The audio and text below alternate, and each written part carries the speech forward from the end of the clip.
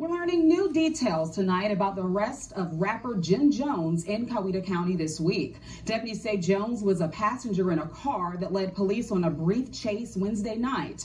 And when deputies stopped the car, they say they found drugs inside. Fox 5's Doug Evans has a story from Coweta County where he spoke with the deputy who made that stop. It was late Wednesday night, just before midnight, when a Coweta County deputy says he saw a Mercedes SUV swerving on the highway on Interstate 85. He says the car was driven by 23-year-old Anna Miles. In the back seat was rapper Jim Jones, who's 41 years old, and his real name is Joseph Jones. The deputy says when he pulled behind the car on the interstate, quote, he noticed the smell of marijuana. He told me by telephone it was so strong he smelled it before he even noticed the car weaving down the road.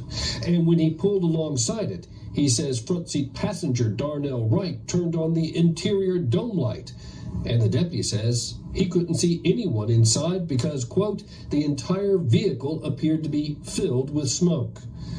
The deputy says when the car went from the far left lane to get off the highway at exit 35 at Grantville without signaling, he turned on his blue lights and tried to pull it over. But the car, he says, ran a stop sign and refused to stop.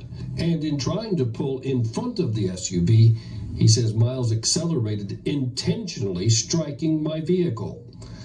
He says all four inside were eventually taken into custody: rapper Jim Jones, Darnell Wright, Jamal Smith, and Anna Miles. Deputies say all four are being charged with drug possession. The men are being charged with possession of a firearm and the commission of a crime.